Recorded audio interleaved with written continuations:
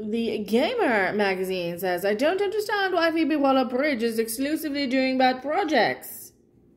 I don't know either. Why is she doing bad projects? Maybe she's not very good, huh?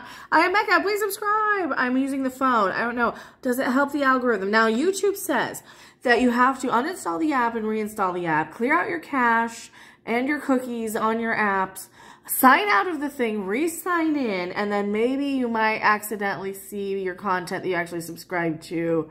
If you happen to remember to go to the subscription page, which, you know, I know everybody just wants to use the home page, but you hit the subscription one and it might actually send you, maybe if YouTube's nice. YouTube's never nice, though. They don't like me because I tell you too many things you might need to know instead of the things that, you know, the studios and YouTube want you to know. Like why Phoebe Waller-Bridge isn't very good. Who are you? Why are you here? I'm Rob off camera. He's off camera. And we're talking about Phoebe Waller-Bridge. So what's up with her? Now, we haven't seen Fleabag. But we've seen a lot of her stuff. Now, what's going on with that? I saw Killing Eve. It wasn't bad. Okay, so she wrote that one? Yeah, she wrote that. So, is it a case of, is Hollywood just hiring her for crap because she's British and cheap? Part of it, I think she's picking the wrong projects. I think people are picking her for the wrong projects. I think maybe her talent or her skill set doesn't fit the projects that she is being floated. They're sending her to all this genre stuff and not, like, normie things like Killing Eve and Fleabag, right? Like dramas. I mean, dramas and comedies and things for people who aren't... Because this is a nostalgia property. This is a franchise brand geek sort of fandom property. This is a fandom property that really has nothing to do with the current hot itch British dramatic, you know, because she doesn't do genre stuff. It's not like Amelia Clark, who you can make a case for being in everything, because at least she comes from Game of Thrones. Mm-hmm. So are they trying to get like, oh, well, who's the next Amelia Clark that we can get? Oh, Phoebe Waller-Bridge. Well, she writes too. Maybe she can punch up a script, and we love her, and she's personable to all the Hollywood types, and I don't know. What do you think? I think there's something to that, but I think there's also something to the fact that they are choosing her thinking, oh, she's a big up-and-coming talent. And again, her skill set is not suited for the types of things that they are choosing to have her work on. She wrote more of that Bond movie that we first thought. And that movie was terrible. Or are they just blaming it on her now in the retrospect because she's a convenient scapegoat because she's in all these crappy properties? Well, Daniel Craig went out of his way to say, I want her on this movie. Oh, also, can we say this? The Gamer is admitting that this is a bad movie. Oh, yeah. So first off, mainstream media, The Gamer, admitting this is a bad movie. That's a miracle in That's a pretty big deal because we're seeing a lot of people really, really making a lot of excuses for this Indiana Jones movie. So, all right, what's going on? What do they say? What's their okay, so I've been a Fleabag defender since I first watched it in 2016. It's one of the most singular, unique pieces of media ever made for television. It's moving. It's hilarious. And it ended perfectly on a bittersweet note. Phoebe Waller-Bridge has had a special place in my heart since then, especially after she went on to executive produce the very good Killing Eve. What I don't understand is why, after these successes, she's gone on to work on such mediocre, unexciting projects. Waller-Bridge just starred in the newly released Indiana Jones and the Dial of Destiny. So far, reviews have been okay, with much higher scores from audiences than critics. I haven't seen... Are you sure about that? You sure about that, pal? I don't know. Well, okay, this is Tessa Cower. Yeah, I don't know who that is. I'm sure she was fine in it. No, she wasn't. No, they didn't even watch it. Okay, so the person didn't even watch this. It's just going with this is not a critique of her performance in it. No, but it's striking to see how unoriginal it is. It's an Indiana Jones movie. Where have you been? It's an extraordinary, expensive movie based on an existing IP, a blatant studio cash grab that's loaded with nostalgia bait. Yep. So she's blaming the movie on this. It was made to make an obscene amount of money that the series has never come close to. And while this is something I hate desperately about the current media landscape, I'm more disappointed that Waller-Bridge is in it. We are too. We are too. I think for the wrong reasons. But for very different reasons than you are. Opposite reasons. With the amount of cultural cash Fleabag gave her, really, you think so? The praise and awards that she won, I'd hope she'd be creating more unique art, more emotionally impactful television.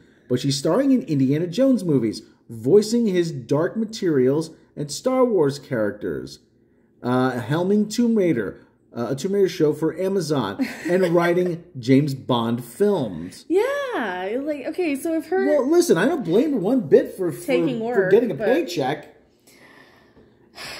I think they're trying to gain credibility from her that she can't give them, because I think they're so desperate for any bit of talent that they're going to her as, like, this is the best we can get. Well, Fleabag's critically acclaimed. This is like the closest thing to an Oscar star they have. They can't get Mount Guinness anymore. They can't even get like a Ewan McGregor type. They're getting her to lend some sort of credibility to their garbage. What they're doing with their garbage. Yes, it's like getting an award-winning chef to work at McDonald's. I know that awards don't pay the bills, and neither does clout.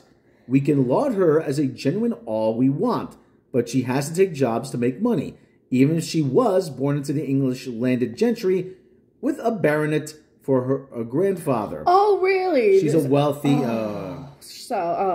And now I don't want to ever hear anything that Phoebe Waller-Bridge has to say ever. Yeah, she needs to know her place and stay in her lane. She is just a wealthy hoity-toity, too big for her britches woman, and she needs to redistribute her wealth and be taxed royally, as that's what I have to say. I like doing the accents. Writers typically don't make much, which is the entire reason the Writers Guild of America started striking and is, as of today, still on strike. Oh yeah, and SAG might join them too now. Yes, and then they're really up a creek. Oh, here's the problem: everything is going to the AI stuff, and the studios do not want to bend one bit. No. Because the AI is so much easier. It just fills it in automatic. I mean, look at eBay. You can just fill it in automatically now. Yeah, well, but the problem is, though, with AI is it only pulls from existing material. Yeah. I mean, everything is going to be... That's what people are fed up with. What it does is it takes everything that's already out there, puts it in the blender, and spits out an average. That's what computers do. They give you an average of something. And, you know, there was an AI model that wrote a rock and roll song, and it was incredibly average. But that's what it does. Well, that's what these movies are. They're just incredibly mediocre and average. They don't make any sense. They have no rhyme or reason. Mm-hmm. It's just from plot point to plot point to plot point. And audiences are fed up with this. Yeah. Well, they continue. Many award-winning writers and showrunners are still financially precarious, with some struggling to make rent. Not Waller-Bridge, to be clear. She's very secure considering the position she was born into, but I'm sure she still has to work. And still, I can't help but feel that her talent is being squandered on intellectual property BS. Waller-Bridge's deal with Amazon to create exclusively for them did make her a multimillionaire. But so now she doesn't have to work then. Yeah. I mean, if you had more than $1 million in the bank, I could tell you how to make that last for the rest of your life. But at the same time, she has a pay or play deal. Even if something doesn't get to screen, she still makes a boatload of money. Yeah, you give me $2 million cash, I will never work again. Yeah. She's working on the upcoming Tomb Raider television series, which I'm still mad exists. It's colonialist, white savory. What? I just don't like it because it's derivative and redundant. Yes. And we've already had how many movies?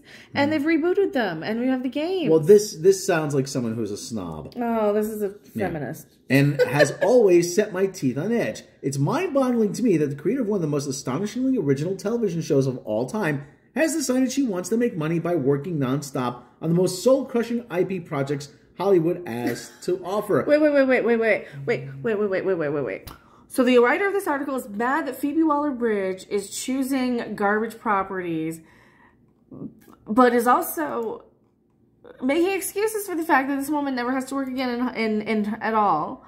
She's like, oh, I understand. She has to make a living and earn a paycheck. Yeah, but if you knew how to manage a couple $1 million, you would know you probably never have to work again. So if you really knew how to manage your money at Phoebe Waller-Bridge's age, she's what, over 30? She's probably 35 or so? She's 35, 36 maybe. Okay, so she's over 30, mid-30s. She would never have to work again if she managed $2 million correctly. And I could probably show her how. I'm not a financial advisor. This is not financial advice. However, this is... Oh, God. So this is somebody who's mad that Phoebe Waller-Bridge is taking garbage properties for money. Because Tomb Raider is white colonialist. Mm. And not just this redundant derivative. And that's really what we're getting with all this stuff, is this redundant derivative, the same thing over and over and over again, because it is being regurgitated by AI. Yeah. And it is ChatGPT. And the studios have exactly, and this is what they do with the directors. This is why they didn't let Edgar Wright direct the Ant-Man thing, is because they have them, well, the movie's going to have this, this, and this, and this, and this, and this in it.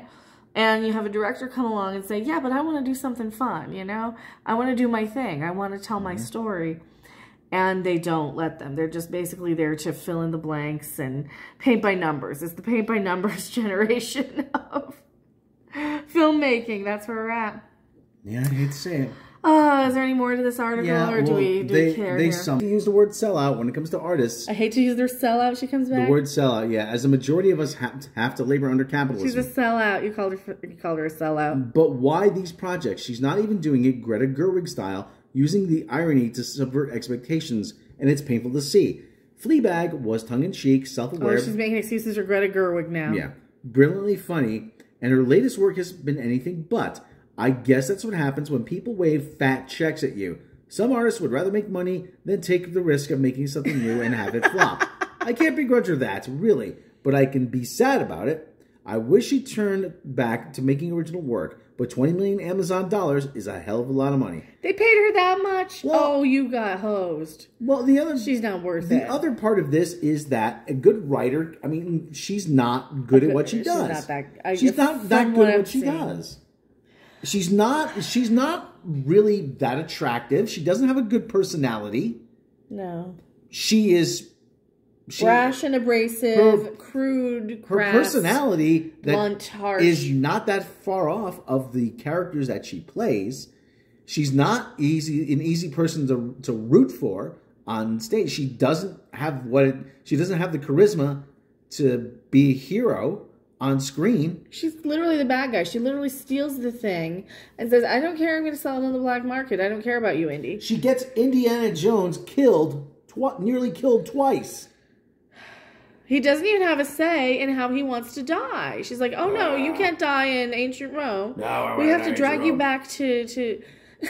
She's literally Rey from Star Wars. This is the problem. I want to die in ancient Rome. I want to take a dump in a Roman toilet. She's literally Rey from Star Wars. It's the same type of character. She's just as perfect at everything. Knows how to drive motorcycles. Knows how to drive a boat. Knows how to get out of situations better than Harrison Ford. It's literally like I'm watching Rey and Harrison Ford in The Force Awakens again. Mm-hmm. And I was calling him Han Solo. I was calling him Han a couple of times. You can call him Han Solo, and this is really not a whole lot of difference. No, he's just playing Han Solo, and she's playing Rey. And so is it Phoebe Waller-Bridge's fault, or is it Hollywood's fault for putting too much faith in her? Is this the best they've got for women? Well, she's the flavor of the month. And every time someone does something, Hollywood, the film industry, TV, has to put them in everything.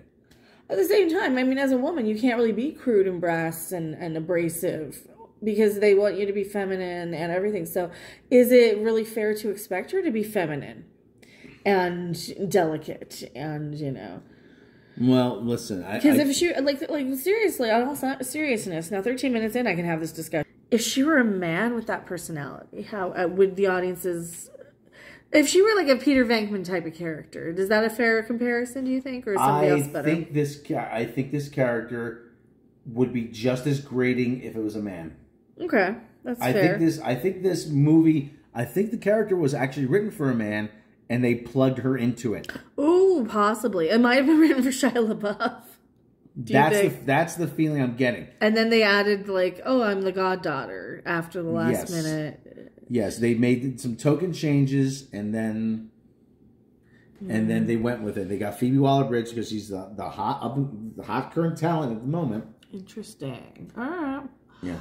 We've talked about this for 14 minutes. Yes. Yeah, she's overrated in my opinion. I don't think it's fair that women aren't, are expected to be feminine at all times, but at the same time, I certainly probably would expect that too. So is it me? Is it society? Is it... I mean, is it fair just to say some people are just annoying? I'm annoying. I know that. Rob's annoying. Please subscribe to this channel. The cat's annoying. He's scratching at something. Bye. Bye.